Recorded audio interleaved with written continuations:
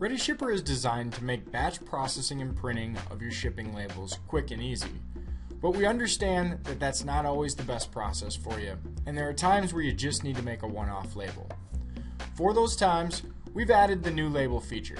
Simply go up from the main shipping screen, click on New Label, and you'll see the Make a Label pop-up appear. You simply type in the address. It even remembers addresses that you've shipped to before. As you can see here, if I need to create another shipment for Mary Higgs, simply select her from the drop-down after entering her name, and it auto-fills all her information in. You then can select the details of the shipment, including setting your own custom primary ID. You can choose the ship via and the ship type, as well as the package type. Set your weight.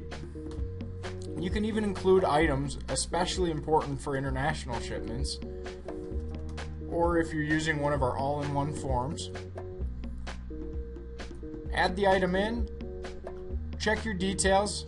As long as everything looks good, simply go down and click Create and Close. As you can see now, it populates onto the main screen, and just like any other shipment, you could edit it further or simply go up and click Ship. Just like that, ReadyShipper goes to work to process and print your shipping label. As you can see, it's just as easy to create one-off labels in ReadyShipper.